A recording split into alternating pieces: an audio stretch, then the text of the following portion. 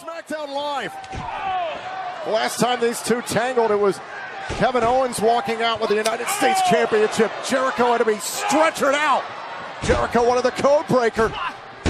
Oh, going for the walls. What's the walls of Jericho? And Owens able to push off Jericho. Now Jericho with a drop kick.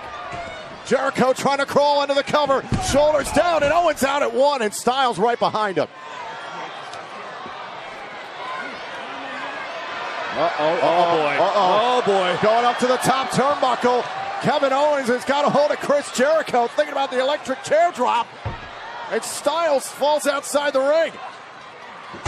Wait a minute now, Jericho looking for a cover, maybe. No! What's the walls of Jericho? Can he roll over the champion?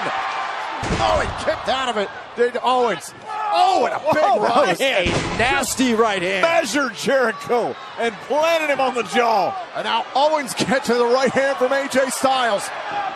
Whoa, there goes Owens over the top rope, and this could be a great opportunity for AJ Styles. Look where Jericho is. Styles has Jericho isolated. The champion doesn't have to be involved to lose his championship. This is a perfect example of it. Going to the top here. Oh, he hit it! He hit it!